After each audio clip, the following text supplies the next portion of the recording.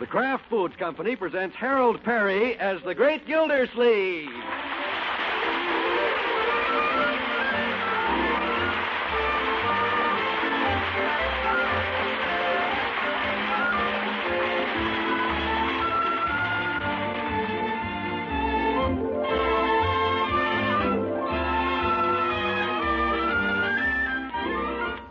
The Great Gildersleeve is brought to you by the Kraft Foods Company, makers of the famous Philadelphia brand cream cheese. Philadelphia brand is far and away America's favorite cream cheese. That's because it's so creamy white, so delicately rich, and so fresh tasting. But remember, there is only one Philadelphia cream cheese. It's the brand that's made by Kraft and guaranteed fresh.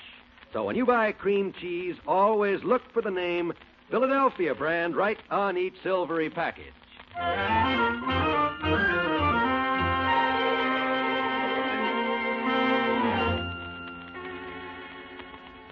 Well, let's see what's going on in the home of Summerfield's Water Commissioner, Throckmorton P. Gildersleeve. Several weeks ago, Bertie said to the great man, Mr. Gildersleeve, our kitchen faucet is leaking something awful. Drip, drip, drip. I wish you'd please fix it for me. Fix the faucet? Of course, Bertie.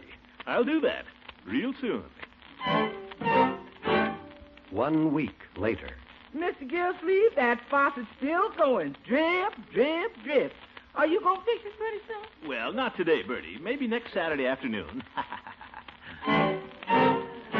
The following Saturday afternoon, the great man is just coming home from a hard morning at the water department.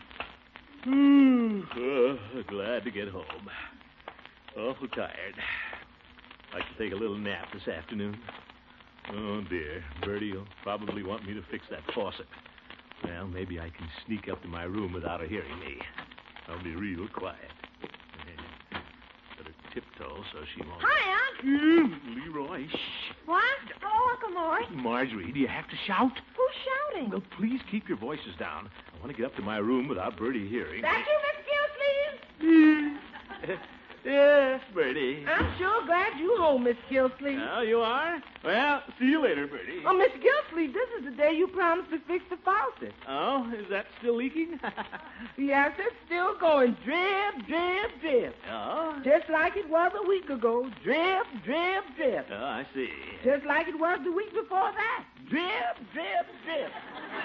I understand, Bertie. And that's what it's going to keep on doing until somebody fixes it. All right, Bertie. Drip, drip, drip. Morning, noon, and night. Bertie, Just drip, drip, drip. Okay, Bertie, I'll fix it right now. Thank you, Mr. Gildersleeve. I'm sure glad you're going to fix it, because if you didn't, it's just going to keep right on going.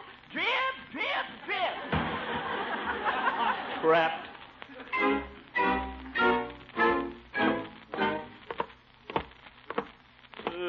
Go down cellar here first. Turn the water off before I can fix that faucet. Dark. Not much room either. Better bend down.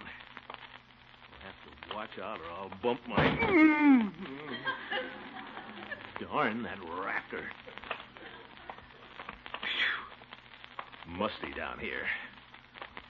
Where's that light cord? It's around here somewhere. Oh, my goodness. Stepped right into a tub of water. Must be that rainwater Marjorie saves to rinse her hair in. There. Well, here's the light. Feet are wet, I guess. Oh, brother. Let's see. Water pipe's over in the corner. No!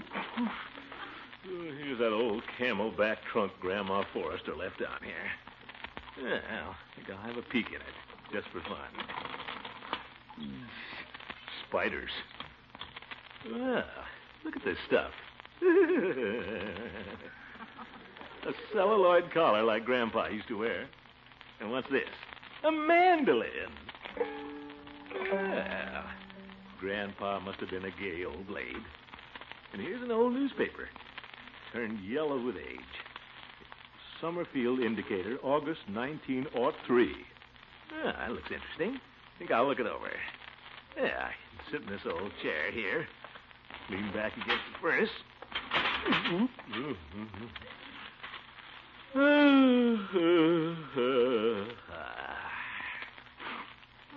Let's see what's in this paper. Whose picture is this? Miss Cora Willoughby. New teacher arrived today to take over duties at Summerfield Grammar School.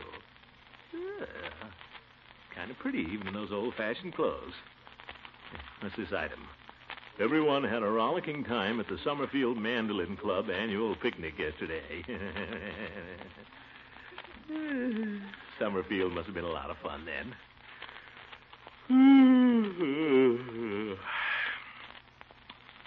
I wonder what it would have been like if we'd lived here in those days. I can just see it. Little Marjorie with a bustle. Leroy in a Buster Brown suit.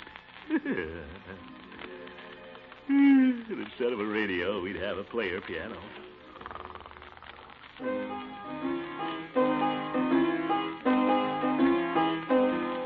Marjorie! Marjorie? Yes, Uncle Mort? Will you please turn off that confounded player piano? Oh, all right. Unky, that's the latest song, Under the Bamboo Tree. You call that new stuff music? Give me a nice waltz. Uncle Mort, you're so old-fashioned. This is 1903, you know. Well, I guess your old uncle isn't too far behind the times. We're one of the first families in Summerfield to sell our horse and get a gasoline automobile. Imagine that. A horseless carriage. What won't they think of next? Hi, Unc. Ah, hello, Leroy. Gee, what are you all dressed up for? Well, I'm not all dressed up. Unky, I suppose that's the outfit you wear every day. Huh? White linen suit, high-button brown shoes, and that butterfly stick pin. And that straw hat with a fancy band. You're a regular dude, Unc. Dude? No harm in dressing up a little. It wouldn't have anything to do with that new school teacher arriving from Chicago today, would it? Miss Cora Willoughby? Well, I am going down to the train to meet this young lady, but strictly in the line of duty as a member of the school board. Oh, sure. I understand she's very attractive. That's what they say, but I'm simply going down to welcome her to our fair city. The fact that she's young and pretty has nothing to do with it. Leroy. Careful, young man, or I'll take away your tiddlywinks. Only kidding, Unc. Well, I think I'll drive down to Peavy's pharmacy now. Pick up a box of candy. Candy? Oh, for the school teacher. Well, yes. She might be hungry after that long train ride. Of course. Hand me my goggles, Leroy. I'm off in a cloud of dust.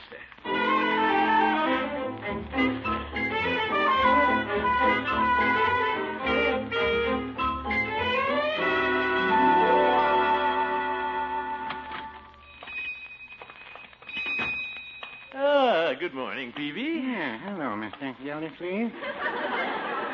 My, you certainly look spiffy in that ice cream suit. I love my wife, but oh, you kid. Yeah, I just thought I'd get dressed up, Peavy, and go down and watch the train come in. Fun to watch the people get off. You mean like that young school teacher from Chicago? Peavy, who told you about her? Judge Hooker. He's going down to meet her, too. What? Why, that old nanny goat? Oh, well, I'm not worried about him. He's no competition. When that school teacher gets off the train, she won't even look at him with me around. Well... Of course she won't. Any woman seeing me and the judge together would prefer me. Just take your wife, for instance. How's that? Well, just suppose Mrs. Peavy was getting off the train. What train? The train from Chicago. She couldn't do that. She's never been to Chicago. Peavy. She went to Peoria once. Yeah. All right, but suppose she was getting off the train. Who would she choose? Well, she'd choose me. I'm married to her. I know, Peavy, but suppose you weren't married. Then I'd go down and meet the school teacher. Forget the whole thing, Peavy. And give me a box of bonbons. Very well. Which one would you like? That 1 pound box would be all right. Mr. Gildersleeve, the judge got a 2-pound box. Oh? You did, eh? Well, give me a 3-pound box. 3 pounds it is. Business good today. Hooker, eh? I ought to light a match and set fire to his celluloid collar. I'll wrap the candy up for you, Mr. Gildersleeve. All right, but hurry it up, please. It's almost train time. Okay, well. I see the papers making a lot of predictions about the presidential elections. Yes. You think Teddy Rosecroft will be reelected, Mr. Gildersleeve? I certainly do, Nat. You can take my word for it, Peavy. This is the last time we'll ever have a Roosevelt in the White House. Well, now, I wouldn't say that.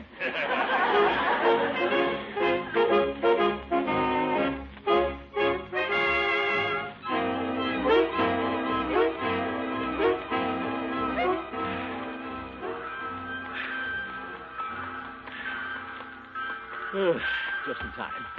Train's coming in. Oh, there's the judge. Well, Gildy, what's your hurry?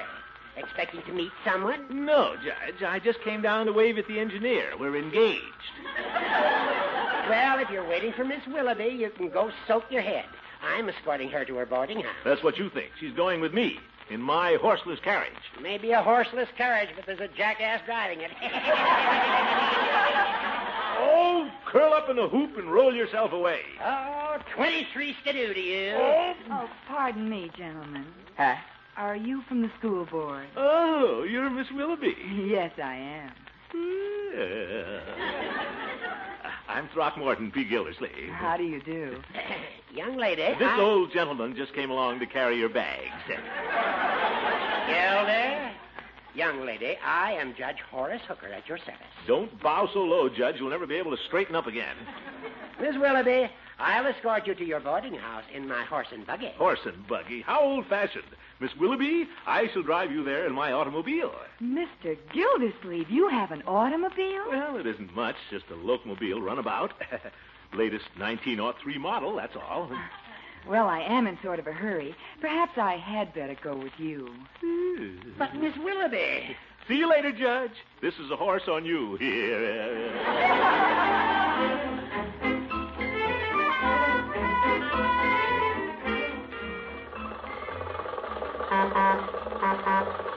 It's very kind of you to take me in your automobile, Mr. Gildersleeve. Not at all, Miss Willoughby. It's a pleasure. And thank you so much for the candy. Oh, that is nothing. Just 3 pounds. Sweets to the sweet, you know. Oh, Mr. Gildersleeve. Yes, sir. I'll have you home quicker than you can say William Jennings Bryan.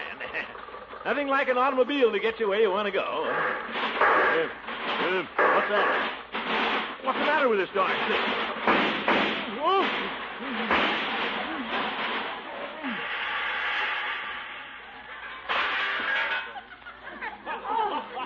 Good. What was that? I don't know. Sounded like the engine fell out. Guess we're stuck. Oh, dear. Oh, my goodness.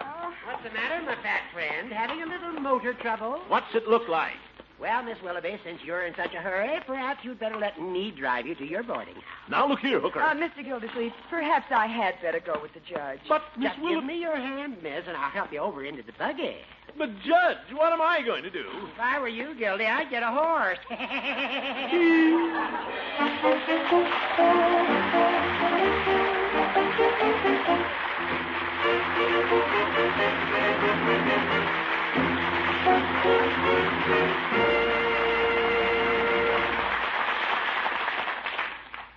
For all careful and thrifty food shoppers, here's a special note.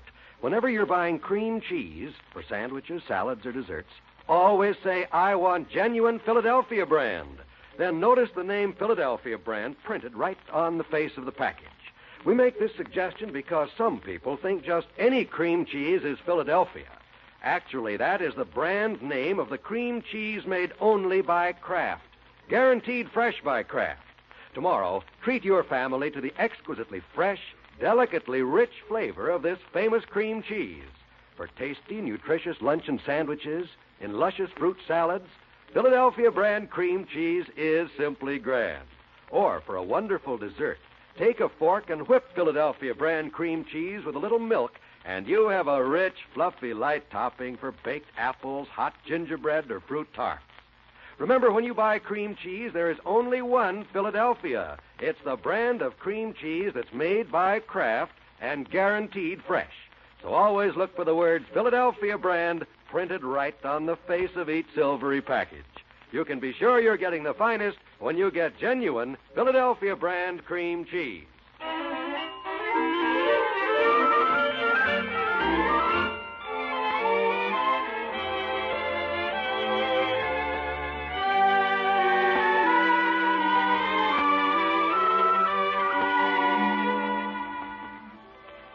Well, let's rejoin the great Gildersleeve.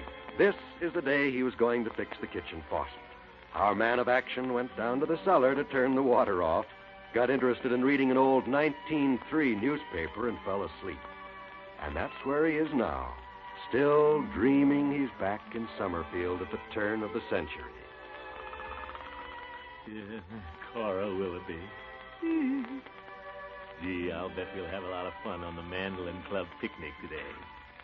I better go down to Floyd's barber shop and get spruced up. There you are, Commish. Sideburns look pretty classy now. Oh, splendid, Floyd. How about a little wax on your mustache? Well, all right. The handlebars are drooping a little. Sure. You want to look your best at that picnic this afternoon, especially since that swell-looking schoolmom's going to be there. Yeah. Well, if Miss Willoughby's there, I might just tip my hat and say hello. Huh? Well, it's going to be some shindig, all right. Croquet matches, a waltz contest, then they auction off the ladies' food baskets. That's when the fun starts. You got to eat supper with the chickadee whose basket you get. Gosh, it sure would be wonderful if I could eat supper with Miss Willoughby. Well, maybe you can. Yeah, but you have to bid sight unseen, Floyd. How am I going to know which basket is hers? That can be arranged, Commish. What? Little Floydie Munson's going to be the auctioneer. Oh, you are? Uh-huh. Well, if you can arrange it, Floyd, there's $1 in it for you. It's a deal. You're practically having supper with that Peacherino right now. But, Floyd, the judge likes her, too. What if he catches on and outbids me? You just leave that to me. I'll give him a bum steer, and he'll bid his head off on the wrong basket. Wonderful, Floyd. That'll be a good joke on the judge. Sure, he'll wind up having supper with Mamie Schultz. All she ever puts in her basket is pig's knuckles. Pig's knuckles, eh? I shouldn't do this to the judge, but I will.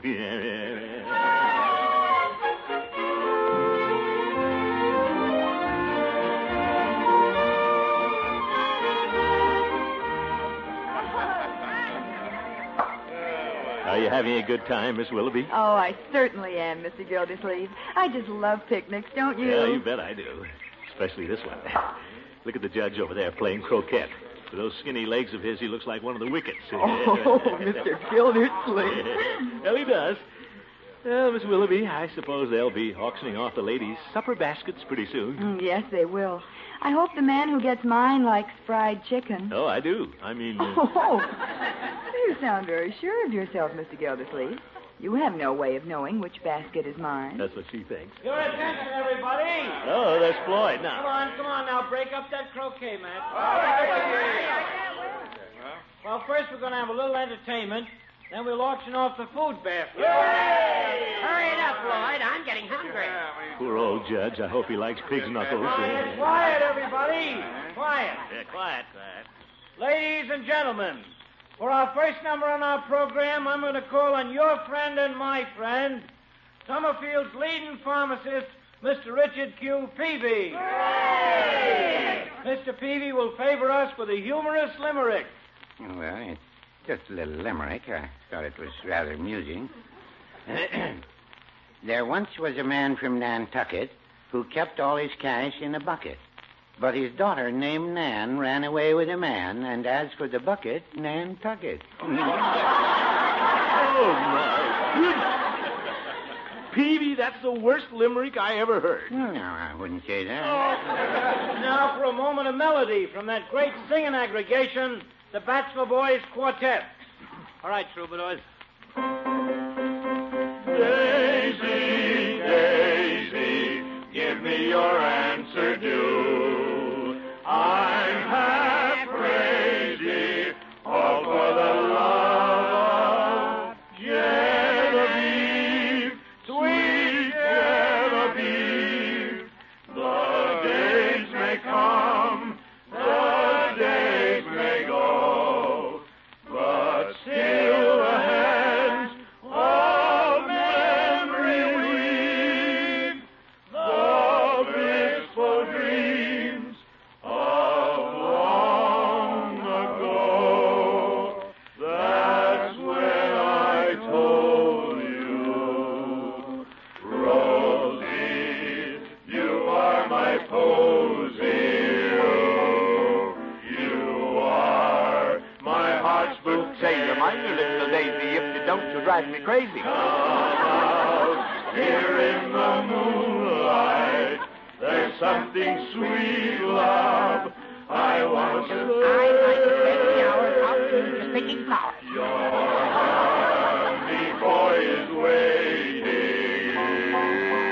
There'll be lips to If dream. you want to flirt with me, just come to Peavy's Pharmacy. Don't be so aggravating, my blushing Rosie, my posy sweet, my posy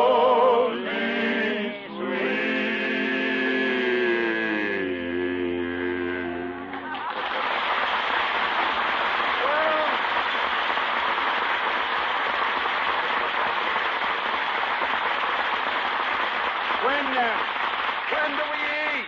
Eat right now, folks. Yes, sir, we're ready to auction off the supper baskets prepared by our lovely lady friends present here today. And remember, men, nobody knows what basket belongs to what lady except the auctioneer. And me. We'll start with this basket right here. How much am I offered? Well, come on, men, don't be bashful. Hey, Judge, this one ought to interest you. Huh? Belongs to a certain lovely lady. Oh, it does? Well, I'll bid 50 cents. Lloyd's slick, all right. The judge fell for it, too. 50 cents is bid. Do I hear 60? I bid 60 Police cents. Chief Gates bid 60 cents. Well, Judge Hooker bid 70 cents. Wait till he finds out it's Mamie Schultz's. 80 cents. 90 cents. 95. $1. That's an awful price to pay for pig's knuckles. Will anybody go higher? Going, gone. Sold to Judge Hooker. Whose basket am I getting, Floyd? Oh, you're a lucky fella, Judge. Your partner for supper is our new school teacher, Miss Cora Willoughby. Miss Willoughby, shall we dine under the pepper tree? Yes, Judge, that would be lovely. Lloyd, come here. I want to talk to you. What's the trouble, Commissioner? You promised me I'd get Miss Willoughby's basket. I was going to pay you $1. Oh, but that's bribery, Commish. Besides, the judge give me $2. Lloyd!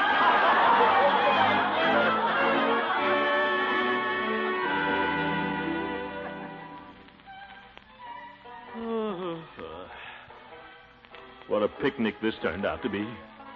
Everybody's dancing and having a good time but me, even the ants. Well, I don't care.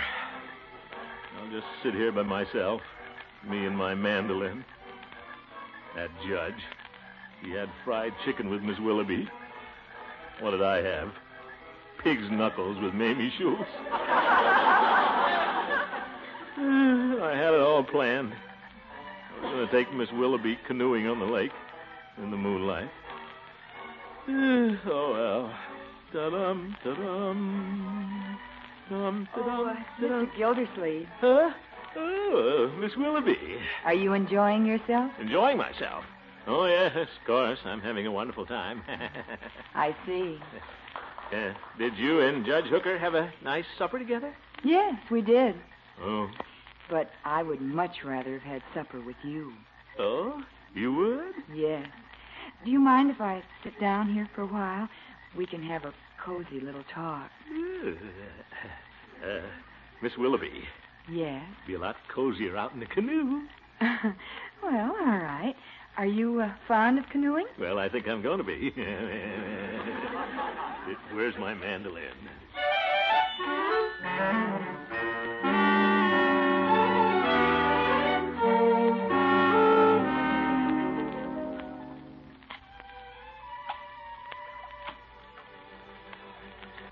Oh, isn't it lovely here on the lake, Mr. Gildersleeve? Sure is. Stars shining through the trees and that big yellow moon reflected on the water. It's like a beautiful painting. Yep. Reminds me of the picture on the feed store calendar.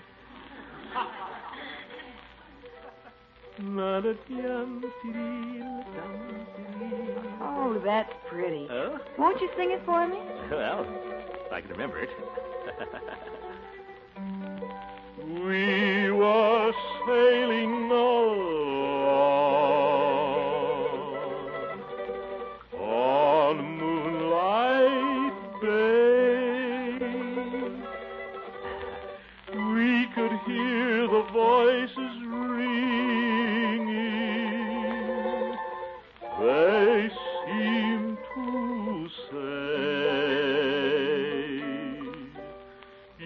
have stolen my heart. Now don't go away. As we sang love's old sweet song on Moonlight Bay.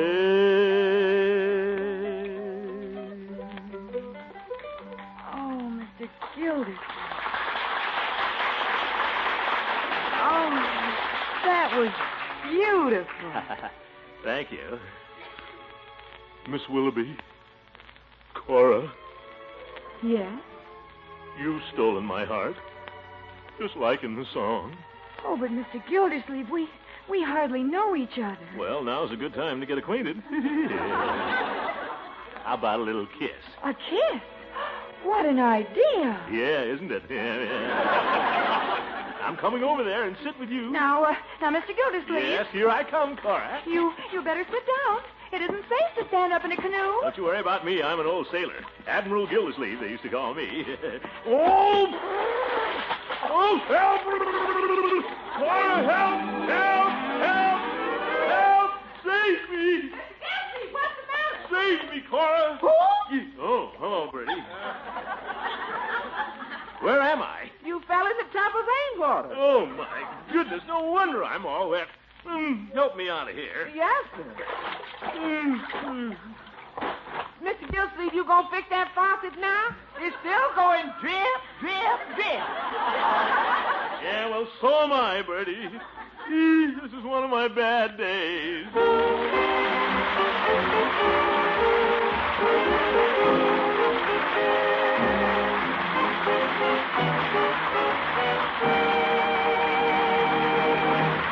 The great Gildersleeve will be back in just a minute.